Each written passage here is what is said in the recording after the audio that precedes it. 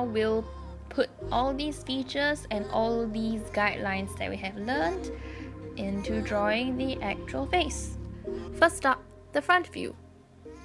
As always, I start with a circle and then the horizontal line that is about 3/4 down the face and the vertical line to make sure I place all my features symmetrically. And then the elongated semicircle to kind of guide me on how the bottom part, the chin of the character will be. The chin is really trial and error, like you really gotta try and keep going at it because it really took me very long to get a proper face shape as well. And then I'm also going to indicate the features as well as where the neck should be according to the center of the eyeballs. Now I'm just gonna fill in the features. A good way to make sure your lines, your eyes are symmetrical is to rest the two ends of your eyes on the line that you have drawn. But that just gives you very normal looking eyes and they look kind of sleepy sometimes. So if you want to make them look sharper, you can tilt the eyes upwards so the ends of your eyes come up higher than the horizontal line.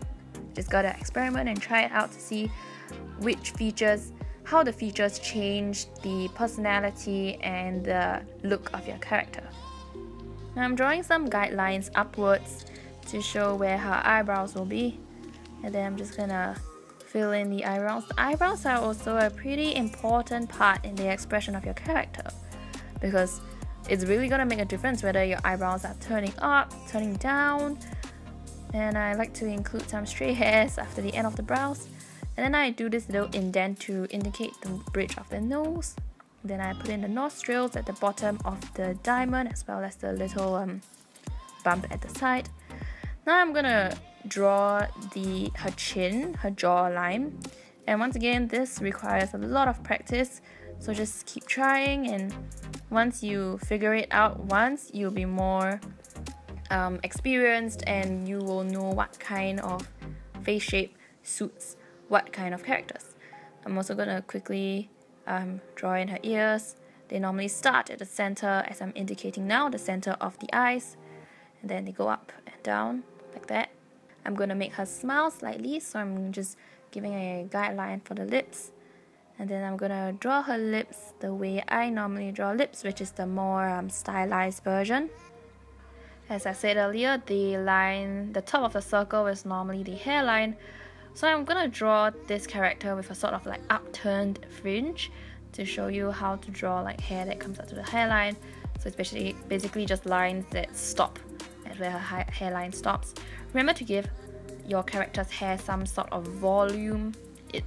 Everyone's hair has some kind of volume, no matter how thin it is.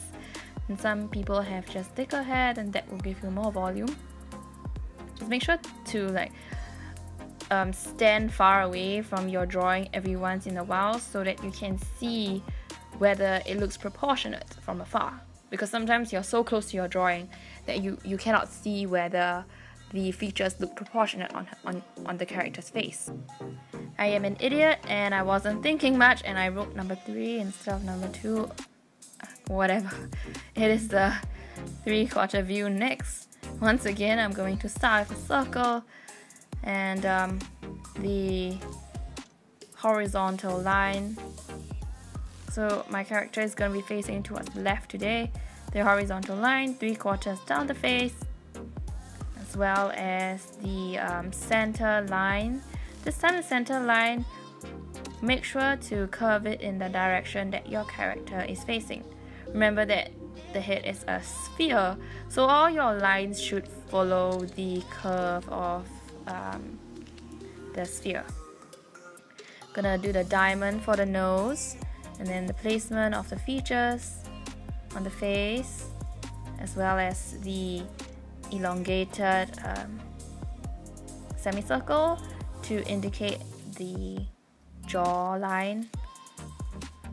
I'm gonna draw a semicircle here, an oval at the side of the circle to show where the ears will be, and it will help you later on in positioning the jaw.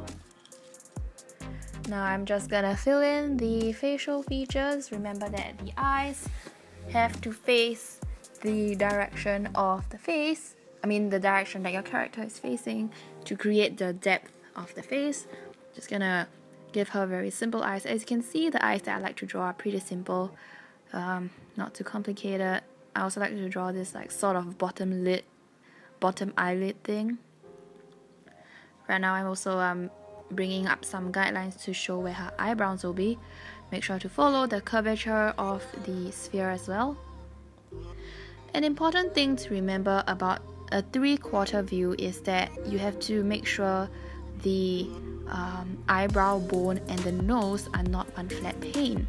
So it goes inwards towards the eyes and then out again where the nose and the cheekbones go. So it goes in from the eyebrows and then out to create the nose bridge. So I actually drew the guidelines too curved, so make sure to not do that. Now I'm going to draw in the forehead as well as her brow bone. Once again, it depends on your character. Some people, especially Asians, have lower brow bone, so we don't have that much of a indent as what I'm drawing here. But I like to give my characters a more prominent brow bone. So you can see it goes in towards the eyes and then it goes out again at the cheekbones, and then I bring it down for the chin. And then a good way to position the jaw for a 3/4 view is to draw the ear first, somewhere in the middle of the circle at the side, the oval at the side, and then you connect it to the chin. So that's an easy way to draw the 3/4 view. Once again, you really need to trial and error with this, and you need to tweak it and such, because just drawing it for the first time might not give you the results that you want. And then I'm going to draw her lips. It's going to be 3/4, so remember to do some guidelines if necessary. I apologize for my hair flying into the frame. It was a very windy day.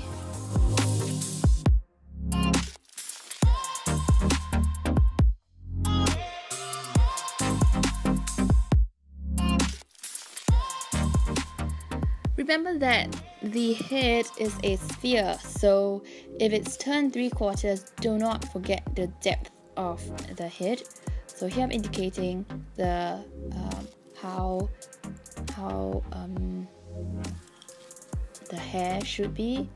Remember to add some space in between the hair and the circle that you drew for her head. So the neck for a 3/4 view comes around the center of the ear downwards. That's gonna be the back of your neck. The curvature of the neck really depends on the body of your character, whether her head is following her body, as in if her body is facing a 3/4 view as well, or her body is facing the front.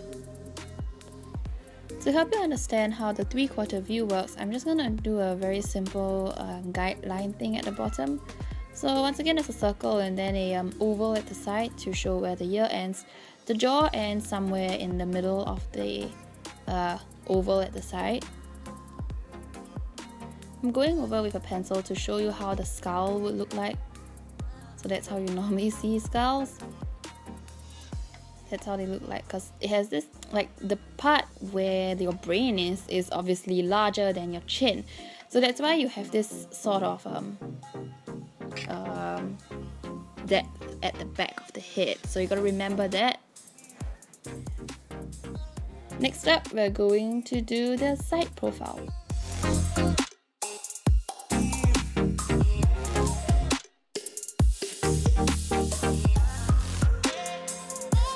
So the oval in this case comes in the center of the circle. Gonna do the diamond for the nose once again. And then I'm going to sort of give myself some guidelines on how the face is. The side profile of a human's face is not flat, so remember that. It is a curve. It follows the top. The forehead follows the circle that you drew, but the bottom part after the nose does not just go in after the circle, it comes down to form the jaw. So you see, I drew a little guideline there. This requires some practice as well, but once you get the hang of it, it should be okay. Then I'm going to position where the eyes are going to be, and then fill in everything in pencil.